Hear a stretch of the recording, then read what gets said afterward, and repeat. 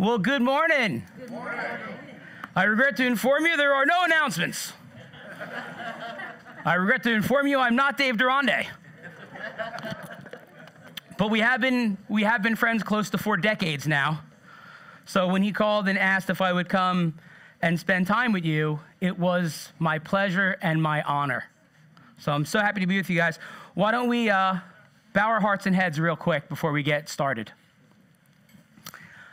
Father, in the matchless name of Messiah, we ask now, Lord, that you would be with us here, that as we study your word, you would increase our understanding, open up our minds as the Holy Spirit is the one who illuminates all of the text of Scripture, Lord. And as we're going to speak about the Spirit today, Lord, God, I pray that we would realize our absolute dependence is upon you, not upon the power of our intellect or the strength of our own hands, but it is wholly upon you, the God who is able to save and mighty to sustain. And we love you simply because you've loved us first. Amen. We pray this and more in the matchless name of Jesus, and all of God's family said in one accord. Amen. Amen. If you have a Bible, and I'm sure hoping that you do, if not, I brought my NASB. I could throw it out into the audience. That's in case my iPad malfunctions. Only a fool fully trusts in electronics in this day and age. But if you have your Bible with you, if you would, turn in it to Acts chapter 2, verses 1 through 13 is our text today. We're going to be looking at the day the church was born. And I'm a little bit of a different kind of guy, so I will ask you in an old Presbyterian kind of way if you would stand with me in reverence to God's word as we read Scripture. I promise you can sit down again after we read it. Acts chapter 2, starting with verse 1 through 13 says, "When the day of Pentecost had fully come, they were all with one accord in one place. And suddenly there came a sound from heaven as of a rushing mighty wind, and it filled the whole house where they were sitting. Then appeared to them were divided tongues as of fire, and one sat upon each of them. And they were all filled with the Holy Spirit and began to speak with other tongues as the Spirit gave them utterance. And there were dwelling in Jerusalem Jews, devout men from every nation under heaven.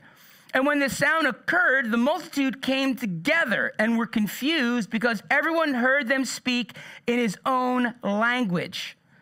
Then they were all amazed and marveled, saying to one another, 'Look, are not all these speak Galileans?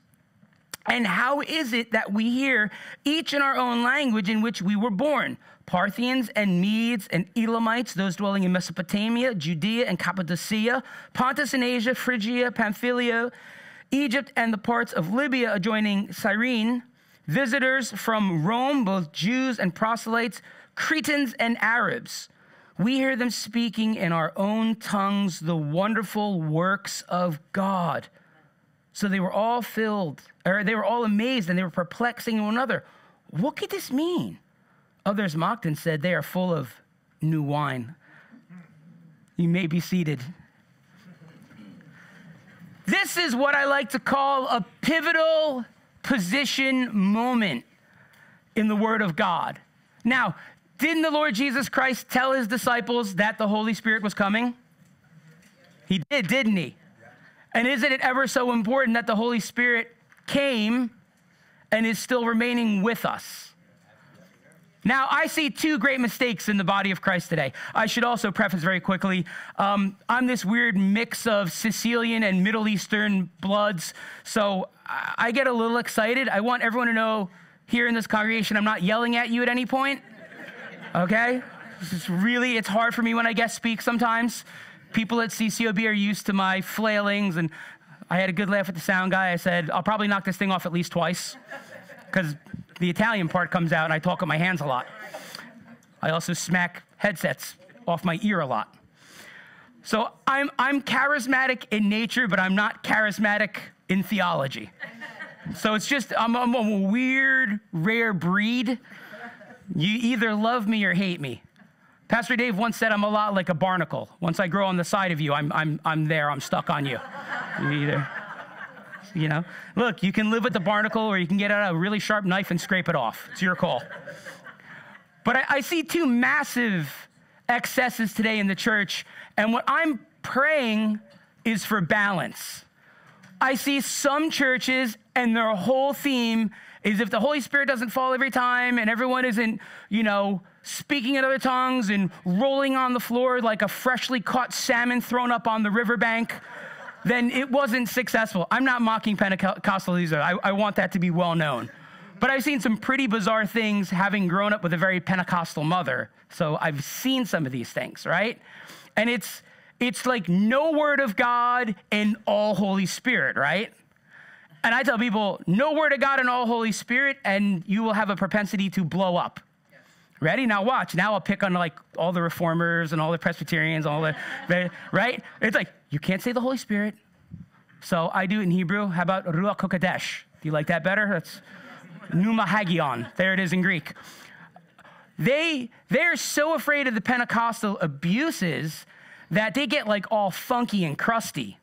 And it's like, word of God, word of God, word of God, word of God, and holy smokes, the Holy Spirit's not even welcome here. And so it's all word of God and no spirit. And you know what the problem happens in those churches? You dry up. People walk in and they're like, yes, the preacher really exposited well today, and the joy of the Lord may or may not be their strength. We're not sure. Sometimes referred to as the chosen frozen. I just offending everyone out. I'm an equal opportunity offender in every way.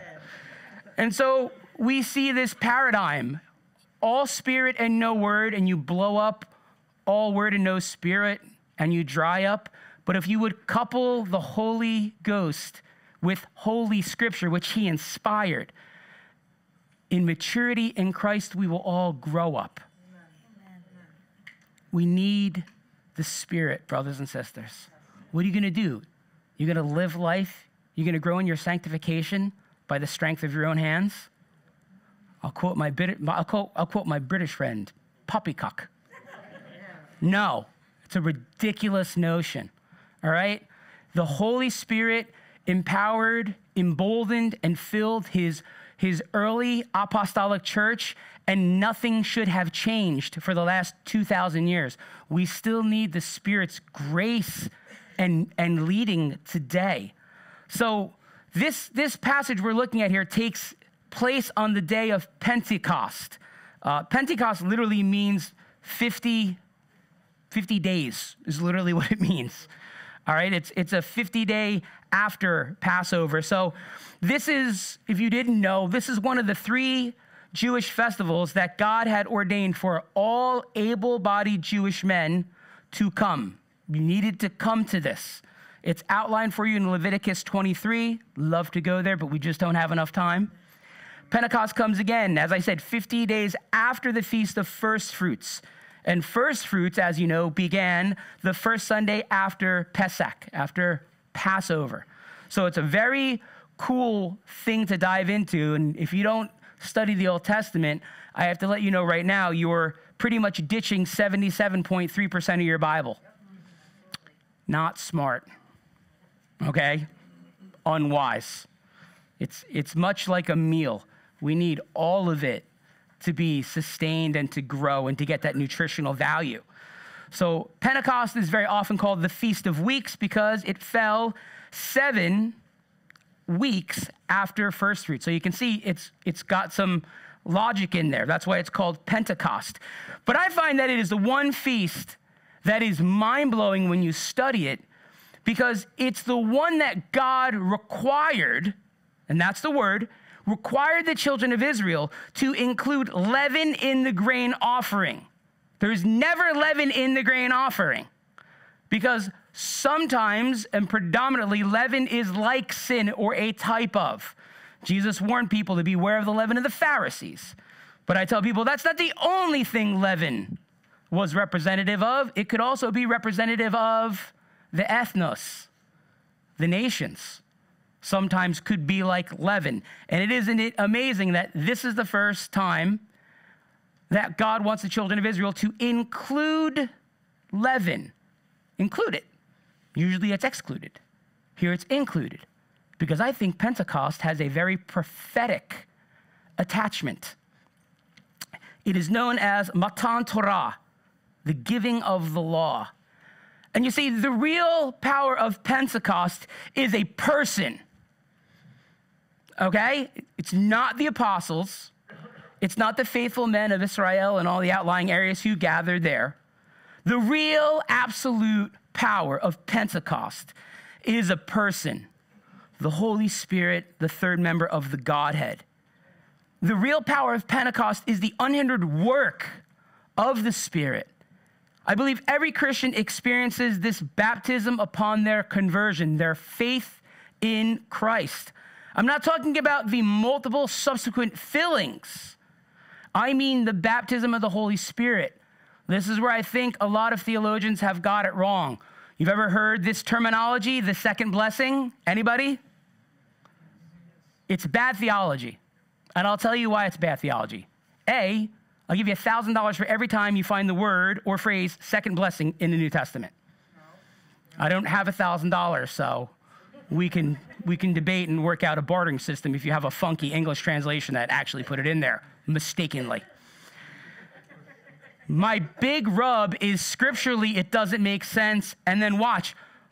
Logically, what really bothers me is if there is such a thing as the second blessing and not all Christians have received the baptism of the Holy Spirit, now we really have a problem. You know what we have? We have two classes of Christians.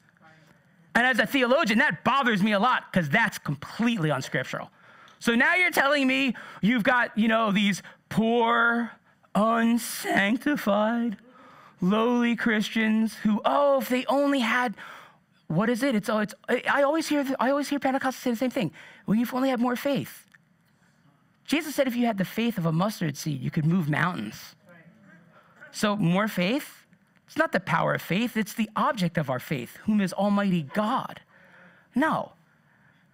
See, in this twofold system, you would have these really super saints who receive the baptism. And then you'd have all these lowly second class citizens of heaven who haven't.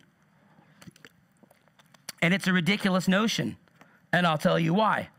1 Corinthians 12:13 is the nail in the coffin for no such thing as a second blessing. The Apostle Paul tells us, for by one Spirit we were all baptized into one body. It's so nice, I want to read it twice. For by one Spirit we were all baptized into one body. If you think this is about water baptism, no way. It's a violation of context. Keep reading, keep going through Corinthians. It's not. In the Greek, baptized is in the aorist tense, and you think, so what, who cares? Well, this is what it means. It means it's a one and done. It means sign, seal, deliver, you're done, baby. The Holy Spirit has sealed his saints. Amen? So let's go back and cut it up and divide it a little bit. Let's look at verses 1 through 4. When the day of Pentecost had fully come, they were all with one accord in one place. And suddenly there came a sound from heaven as of a rushing mighty wind, and it filled the whole house where they were sitting. Then there appeared to them divided tongues as of fire, and one sat upon each of them. And they were all filled with the Holy Spirit and began to speak with other tongues as the Spirit gave them utterance. I love this passage so much. I've seen this Pentecostal paradigm where people have to fall on the ground and cry out, and it's as if like the Holy Ghost is like semi-hard of hearing, and the louder you shout, the more responsive he may be. I don't know. But I think one thing's amazing, and I bet most people look right over it, because if you don't read with a critical eye, you will miss so many nuggets that God wants you to see. Does the text say that the apostles were gathered in one accord, jumping up and down, screaming and shouting, screaming, Holy Spirit fall? Is that what the text says? It says they were sitting. Sitting. They were all sitting. And so the evidence of the Spirit comes for us here. His coming was attested by three miraculous things: wind, something like fire, and then amazing praise. Because that's what the tongues manifestation was. Remember, when the men who had come there faithfully to Pentecost. They heard everyone speaking in their own native dialect, their own language, the wonderful works of God. Sometimes people confuse that and say the wonderful words of God. It's works, the wonderful works of God. What is the most wonderful work of God? Anybody? Salvation. You guys are well trained here, I can see. Our passage tells us that as the apostles were all gathered together, a sound came into the house as a mighty rushing wind. Jesus compared these born of the Spirit to the wind in John 3:8. And what's the amazing thing about wind? Can you see wind? No. Of course not. Can you see the effects of wind? Yes. Sure. Tree blowing over, leaves being blown off the tree. You can even see them caught in an upsweep. It's pretty amazing. You can see the effects of the wind, whereas seeing the wind itself is rather impossible. It's not a visible manifestation. It's a force, but you can't see the wind. Well, the Holy Spirit is Almighty God, but he doesn't have a visible manifestation. He can take visible manifestations, but he doesn't possess them. Neither does the Father. And that's because only the Lord Jesus Christ, the second person of the Godhead, incarnated, where he forever wed his deity to humanity in what we call the hypostatic union in the person of Christ. So it's rare to see them, although we do see visible manifestations of the Father and the Spirit. Not that common. But I do think it's pretty awesome if we go through again. I know not everyone, likes that 39 books of that first part of the Bible we read, but I think it's a really important part of it. I meet a lot of Christians that are like, well, you quote the Old Testament a lot. I'm kind of a New Testament Christian. I'm like, really? Does it blow your mind that Jesus fulfilled 100 messianic prophecies about himself in the Tanakh, the first 77, roughly percent of your Bible? You don't have logic without the Old Testament. You don't have predictive prophecy. You don't have anyone to wait for. I tell a story that a lot of people think is made up. And look, some preachers do that. They'll tell you some pithy story about how someone was left on a train and and you Google it and you realize it's a joke. It's not even true. Here's one that's true. Lee Strobel, who again, theologically, he and I probably wouldn't line up on every single page of scripture, but I think Lee Strobel's a pretty good guy and he loves the Lord. He was discipling and getting involved in a young Chinese man's life who had just moved here, and he was learning English as a second language. And so Strobel kind of, swooped in and saw the opportunity to really share and pour into this guy. And he said, what can we do together? And the guy said, I'd love to study some of America's best literature. Oh, baby, what's America's best literature? Your basic instruction before leaving Earth. Bible. So Strobel gives him a Bible and says, you read a chapter or two a week, and when we get together, we'll discuss it. And we could talk about the English structure and, all kinds of different things. And Strobel's whole heart was just evangelism. Amen. He can't meet with the guy for 2 weeks. He has something come up pressing. They meet 2 weeks later. They sit down and he says, okay, so let's talk about how far you've gotten and let's talk about what you're studying. And he goes, I'm in that last book, Malachi. So Strobel's mind is a little blown because this guy has read 99% of the Old Testament. So Strobel admits in his book he's so perplexed he doesn't actually know what to do. And he's a smart guy. He goes, do you have any questions? It's a good way to go when you don't know what to say. One of my favorite phrases when someone says something perplexing to me is I always look at them in deep, serious, contemplative way, and I go, what do you mean by that? See, I just hit the ball back on your side. What do you mean by that? So Strobel goes, well, do you have any questions? And the guy's answer is mind-blowing. He says, yes. When is Israel's Savior coming?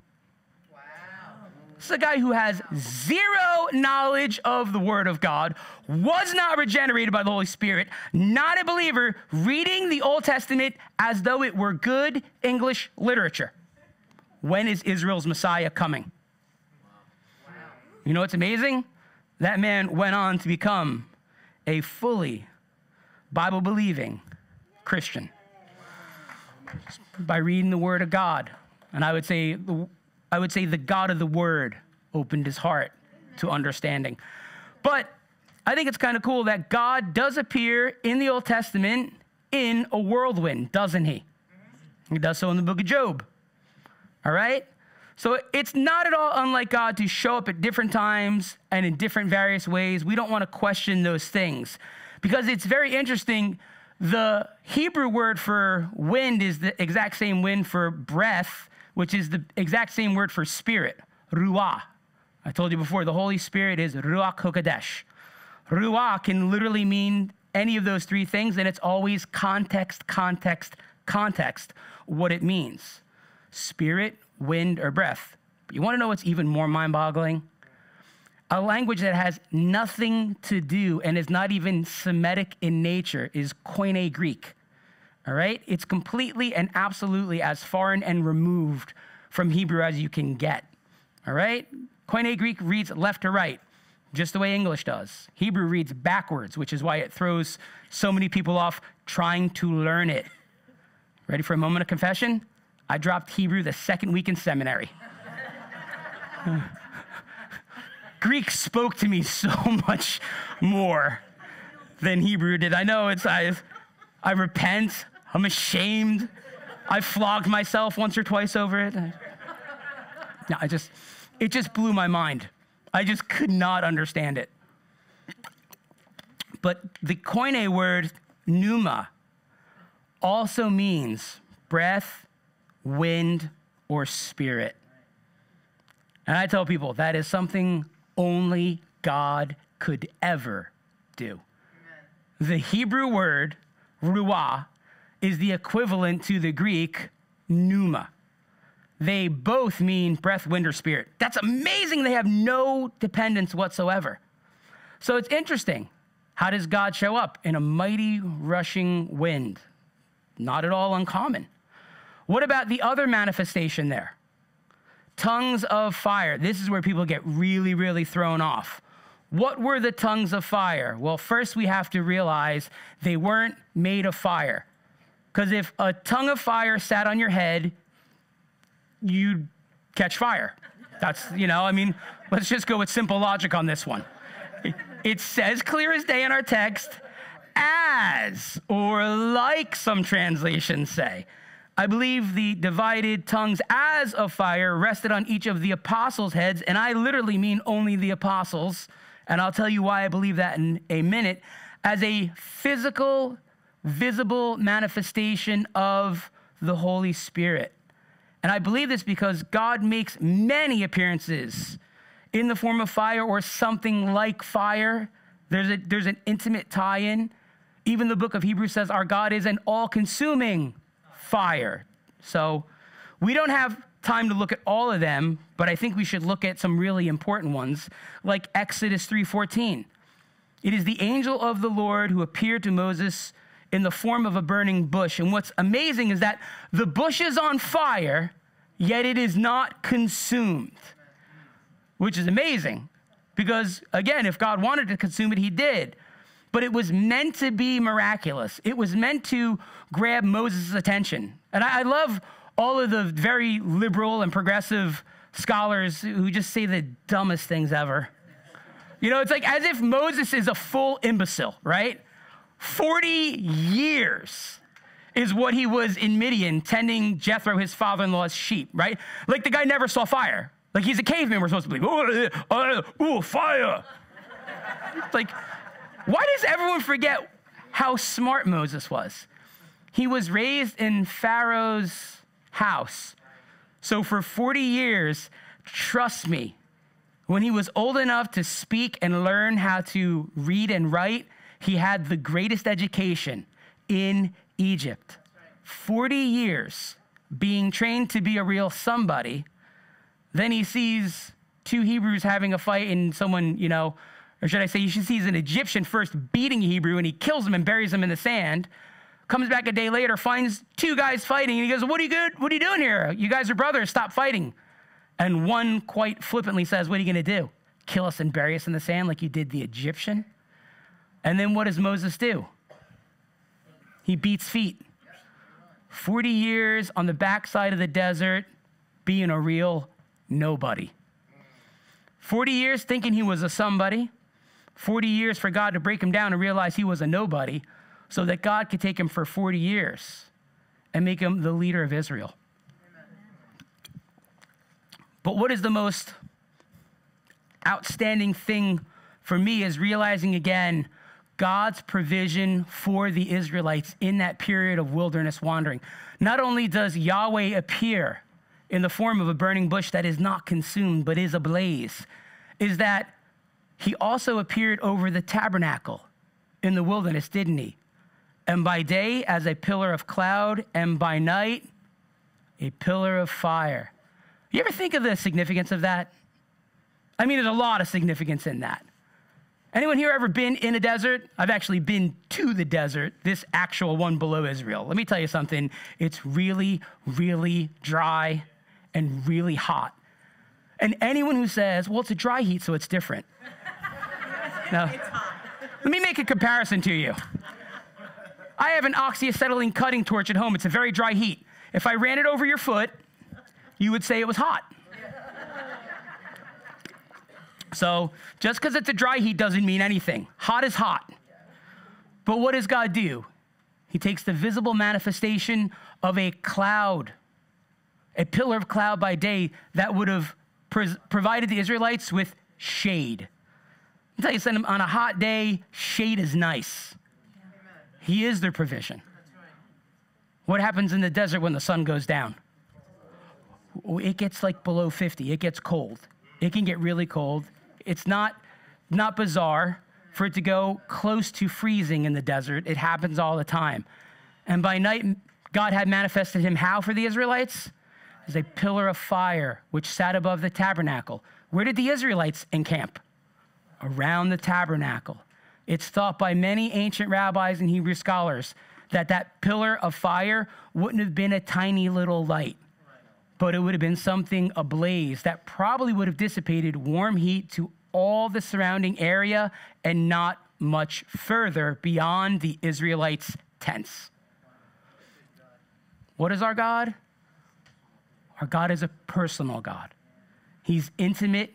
He's involved. He knows the needs of his people. And what's amazing is he hears his people when they cry out. Do we realize that, saints? We don't just have a God who hears our prayers. We have a God who answers our prayers. That's awesome. Because, you know, in a lot of other faith systems, the gods are capricious and nasty and backbiting and unfaithful and perverts. But it's all to teach you a deeper lesson. I can't stand that allegorical stuff. What? There's literally this one bizarre, story in Greek mythology where two young girls have taken their clothes off and laid them on the bank, and they're taking a bath. And one god comes down and he steals their clothes, and he sits in a tree and he laughs at them that they now have to walk back to their village naked. And I'll tell you the Greek interpretation. The god was trying to teach them to be responsible. The god was trying to teach them, you just can't flippantly throw your clothes up on the bank. And Dr. Jason Falzerano says the god was a pervert who steals little girls' clothes and then is a peeping Tom in a treetop. And that's just bizarre. You have numerous accounts where warriors will pray to Ares, and Ares, the god of war, doesn't show up to help them. What a cheeseball. Like, seriously, what a loser. Like, can you imagine that? I'm going to pray to my God. He kind of sucks. He could come. He might give victory. He could empower us. We don't know. It's like, that's awful. It's like we have the God who is everywhere present, all-powerful, and all-knowing.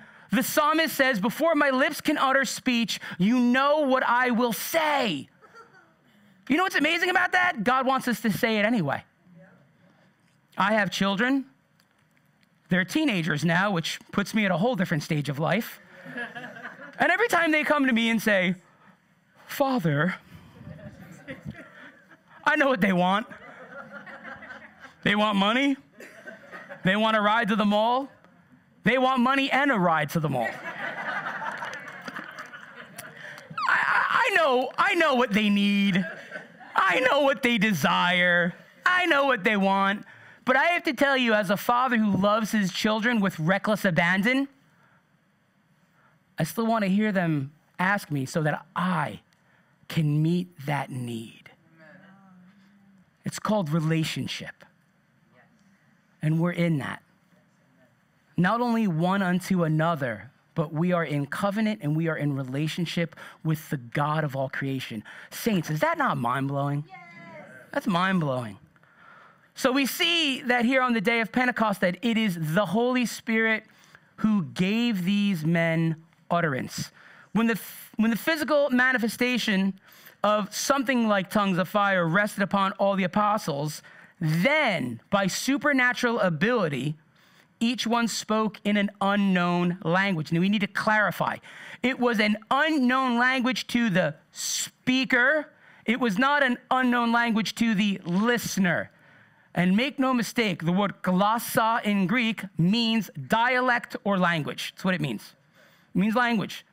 Not some crazy kind of, 1 Corinthians 13, though I speak in the tongues of men and of angels. I do not believe for a second there is an angelic prayer language. I believe that's hyperbole. I'm so hungry I could eat a horse. Does not mean I want one of you to kill a horse, butcher it, and put it in the back of my SUV. That is not what that means. I'm using gross, exaggerated language to prove a point. I'm hungry. Want to know why I'm hungry? And I'm hungry, I'll tell you right now. Because I don't eat before I teach, because when I do, I stutter. So I always tell people, I come hungry to teach, praying that God's people are hungry to learn. Amen. It's a good pattern for me. But the Apostle Paul uses gross, over-exaggerated language in the same passage. Though I give all that I have, though I give my body to be burned, if I have not love, it profits me nothing. That is gross, exaggerated language. What we need to understand is that something really miraculous happened at Pentecost. All right? Something miraculous happened at Pentecost. Let's turn back in our Bibles, verses 5 through 11 of Acts 2. And there were dwelling in Jerusalem Jews, devout men from every nation under heaven. And when this sound occurred, the multitude came together and were confused, because everyone heard them speaking in his own language. Then they were all amazed and marveled, saying to one another, "Look, are not all these who speak Galileans? And how is it that we hear each in our own language in which we were born? Parthians and Medes and Elamites, those dwelling in Mesopotamia, Judea, Cappadocia, Pontus, and Asia, Phrygia, Pamphylia, Egypt, and the parts of Libya joining Cyrene, visitors from Rome, both Jews and proselytes, Cretans and Arabs. We hear them speaking in our own tongues the wonderful works of God." So they were all amazed and perplexed, saying to one another, "What could this mean?" However, others mocked, saying they're full of new wine. Now remember, the Feast of Weeks, or the Feast of Pentecost, was to be attended by all able-bodied Jewish men. And I can tell you right now that the temple court could easily fit well over 200,000 grown men. It wasn't hard, all right? The temple court's a big thing. I've been on the Temple Mount. The retaining walls left over, we're fairly positive where it was. It's not a mystery. It's a big open space. So if you read some liberal scholar who say, not every able-bodied man living in that time period could have ever fit, this is some kind of wrong, false. And I'm going to tell you, do you think just because it was required of God's law in Leviticus 23 for every able-bodied man of Jewish descent to come actually came? Do you think that? No. I guarantee you there were plenty of people who went, Pentecost, pfft. Bring me something back. Get me a t-shirt or something, Pentecost, I was there. Give me something. No, it doesn't mean that every single able-bodied Jewish man was there. They were required by faithfulness to be there. And that's a whole different sermon that'll preach about faithfulness that we don't have time for. So it's hard to put an exact number on it, but we can be sure that Jerusalem was packed with people. What about the people who were out in the city? They were still there for the feast. People cycled in and out of the temple all day long, okay? And it's Jews from all around the world. On this day in particular, there were men gathered from all over the Middle East and the surrounding areas. And even if we count every single group, and I don't think you should, because Elamites and Parthians and Medes probably all spoke a common dialect, which is why they're the one group that's grouped together. But even let's be super, absolutely stringent in our count. If you count every single people group there, you would come up with a maximum number of 17. Maximum. And I tell people, I doubt it's that. I would guarantee it's between 11 and 12. If you counted with a little more understanding and realized that some of these people groups would have spoken common dialects. Notice this, all heard the apostle speaking the wonderful works of God in his own native language. Have you ever thought on this? The gift of tongues appears, at least in my mind's eye, to be an exact reversal of what happened at the Tower of Babel. Think about it. All the way back in Genesis, God told the people, disperse, right? Marry and pour out, fill the earth. This is, again, after the flood, things had gotten drastically reduced again, right? And what does mankind in all of his idiocy say? Let us not be divided. Let's come together and build a tower that peers into the heavens. Babel means gateway of God. That's what it means.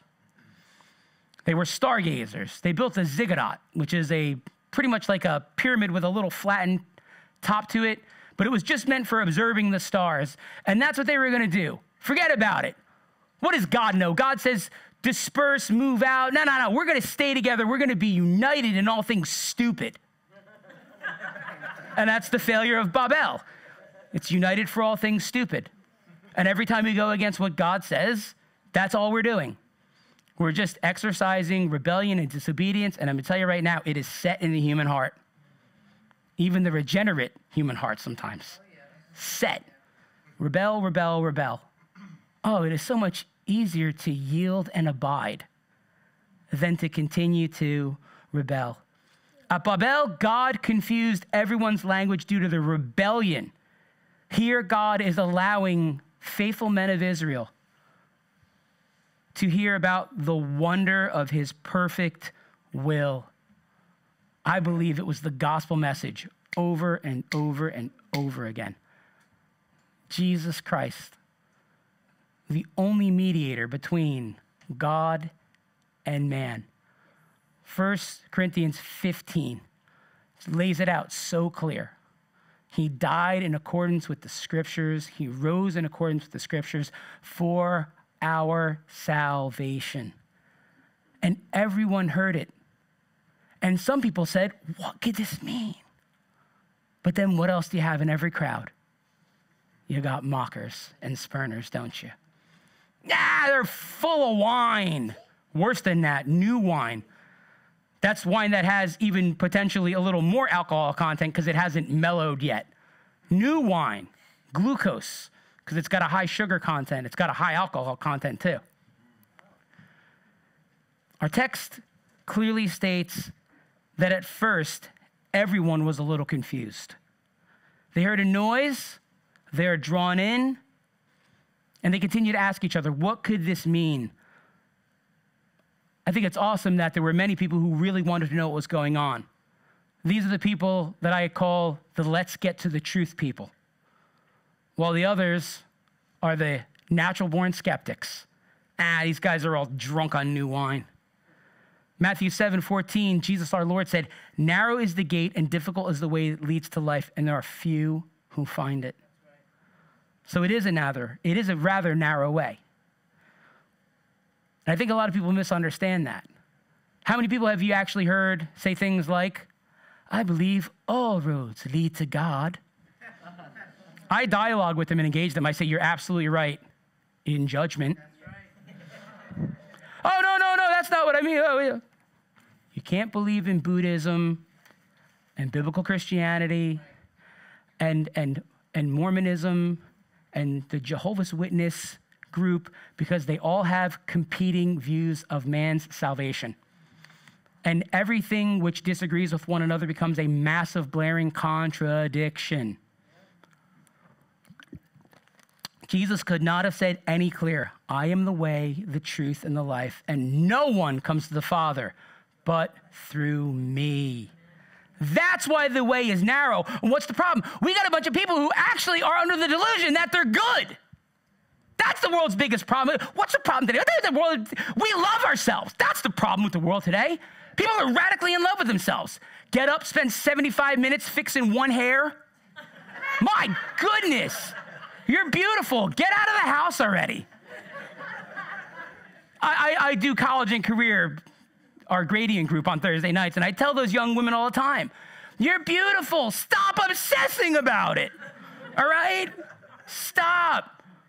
Godly men are not looking for mere outward beauty because it's vain and it's fading. We're looking for beauty of the heart. That's what godly men want. And ladies, you don't want to attract anything else than that. Trust me. Amen. All right? The gene pool is shallow in New Jersey. All right? Loser galore. Godly men in the bottom 4 percentile. I think I'm being really generous with my number. I'm just saying. That's what you want to attract. A man who is going to love the Lord Jesus Christ more than you. Because if he doesn't love the Lord Jesus Christ more than you, I want you to know he will be a lousy husband, a lousy father, and a miserable provider. Yes. But when someone is wholly dedicated and follows what Christ said in Matthew 22:37, love the Lord your God with all your heart, mind, soul, and strength. That is the most important commandment. Be holy and absolutely dedicated unto the lordship of Jesus Christ.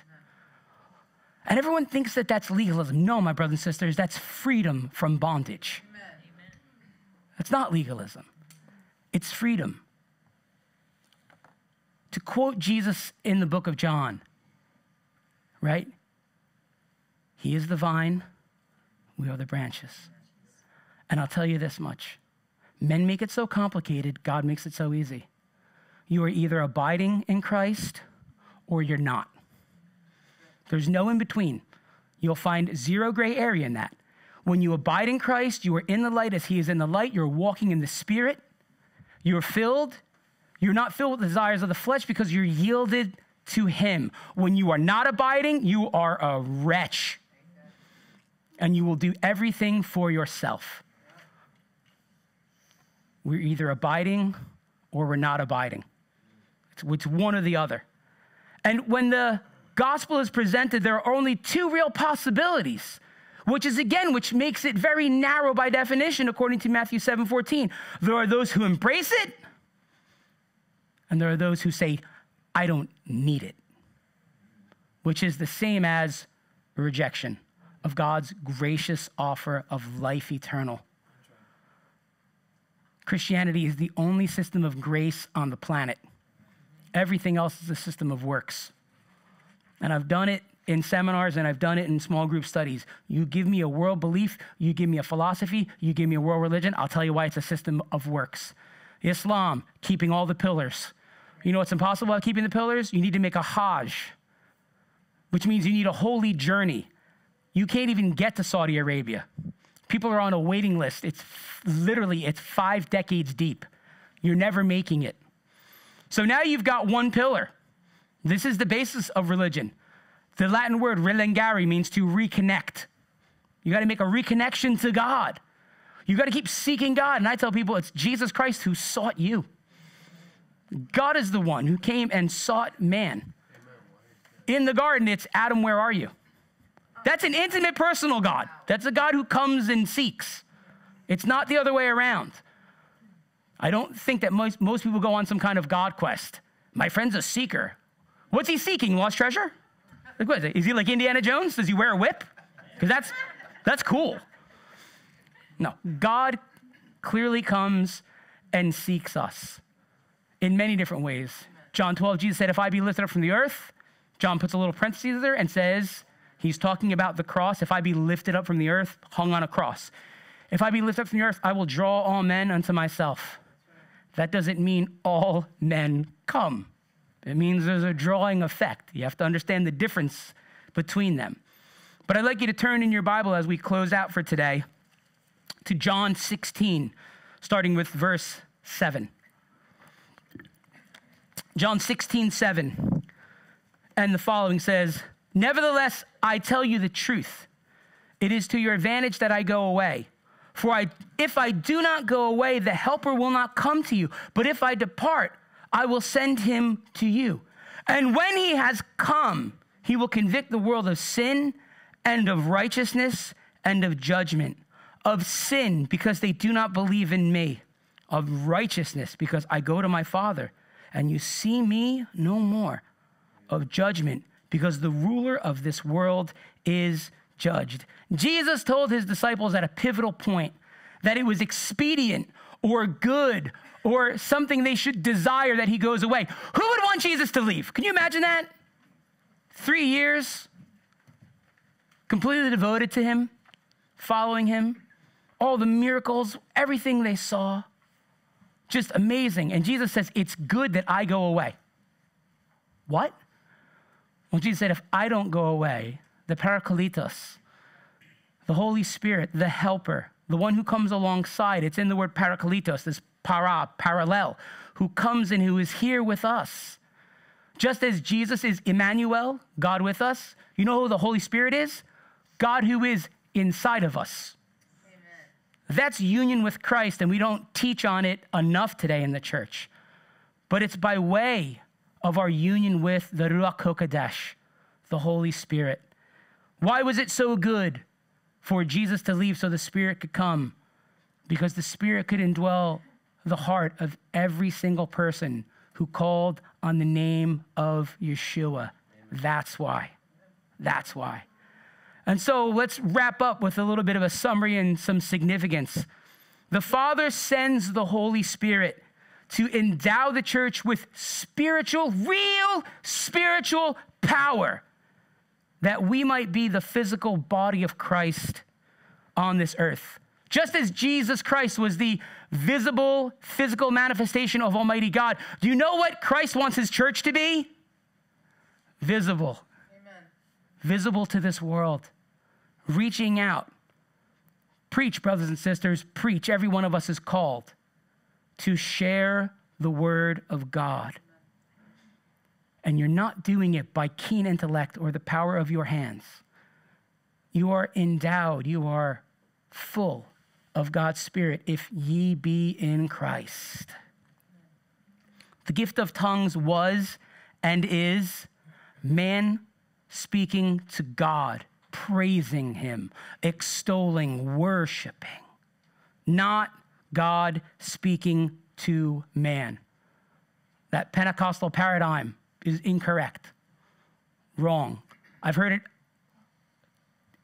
dozens of times in Pentecostal churches. Someone has an alleged utterance of tongues, and then someone has an interpretation, and it always starts the same, and it's always wrong. Oh, my little dear beloved children. Oh, my most holy ones whom I keep sanctified. That would be God speaking to men, wouldn't it? Yeah, well, you just messed up hard on that because tongues is man praising God. Right. Wrong way, guys. So sorry. Wrong way. The gift of tongues was the reversal of Babel. God dispersed because of unfaithfulness. Now we see faithfulness. We see people coming together, and then what? God brings them together. 3,000 people come to a living, breathing salvation experience on the day of Pentecost. And I got to tell you something. Peter boldly stood up, filled with the Holy Ghost, and he gave a pretty short message. but he was filled with the Spirit. You see, that's the difference between loudmouth Peter and sanctified, sealed, saved Peter, isn't it? You see Peter before the day of Pentecost, and he's just like, he's got a foot in his mouth, and he's like, whoa, whoa, whoa, whoa. Then he takes that out, and he puts his other one in. I always say that the only reason Peter, didn't have a foot in his mouth is the interchange of taking the left out to put the right in. And sometimes I feel that way. So I know all pastors immediately connect to the most spiritual apostles, right? John is who I find my internet connection with. I'm definitely John. I'm very Johannian. Other people are like, Paul and Paul. I'm like, oh, I'm Peter. Hello. Stupid, bold, arrogant, loud-mouthed, quick decision-making that I regret sometimes. No one will be in Peter's line in heaven, but I'll be the first guy there. I'm like, I feel you, brah. Yeah, I know. Me too. Isn't it good that Jesus still loves us in spite of ourselves? So the day of Pentecost, as seen in Acts 2, is a picture of God's amazing grace. He brought a divided people together for his glory and their salvation. And when we share about Christ, we'll probably only get one of two responses, won't we? Some people will say, what can this mean? Those are your learners. Continue to explain to them the beautiful picture of grace by faith. Others will mock and say, you're an idiot. And I would tell you this much, brothers and sisters. Preach Christ crucified anyway, because it's not about us. It's always and shall always be about his glory. So we tell people, come just as you are, but that does not mean stay just as you are. As we come, something amazing happens. It's working out our salvation with fear and trembling. Know that it is God who both works both in us to do and to will. It's God who is working things out as we abide. It's so easy. It's so easy. As we yield to the Spirit brings about transformational grace in us. As we yield, he changes our heart. Because the last time I checked, and I think we all agree, he is the potter and we are the clay. And I think every one of us need to be back on the spinning wheel of Almighty God, that he would mold us and shape us into everything he wants us to be. Amen? Amen. So invite and understand salvation is of the Lord. Amen. I'm going to invite the worship team back up, and while we do that, let's pray. Father God, we humble ourselves, knowing that the Spirit came to convict the world of sin, of righteousness, and of judgment. Of sin because people still do not believe in you, Lord. Of righteousness because Christ ascended back to your hand. And of judgment because, thankfully, the ruler of this world is judged. And we can boldly say with full assurance, greater is he that is within us than he that is within this world. We are signed, sealed, and delivered in Christ. The Holy Spirit is our guaranteed promise until the day of redemption. Thank you, Father God, for how you love us. Thank you for how in the fullness of time you sent Christ, born of a woman, born under the curse, to redeem those from the curse. Great is thy faithfulness, and there's no one like you. And we love you simply because you have loved us first. Amen. And we pray this and more in the matchless name of Messiah Jesus, and all of God's family said, amen. Amen.